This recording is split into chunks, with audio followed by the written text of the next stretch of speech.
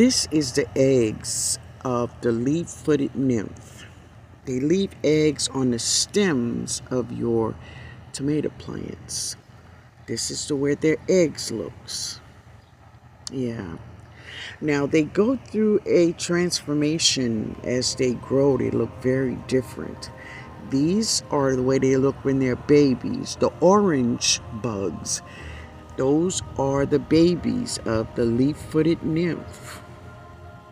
Yeah, that's her mama back there. Yeah.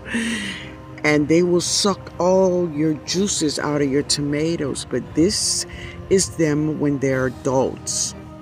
They're bigger, they're black, they can fly.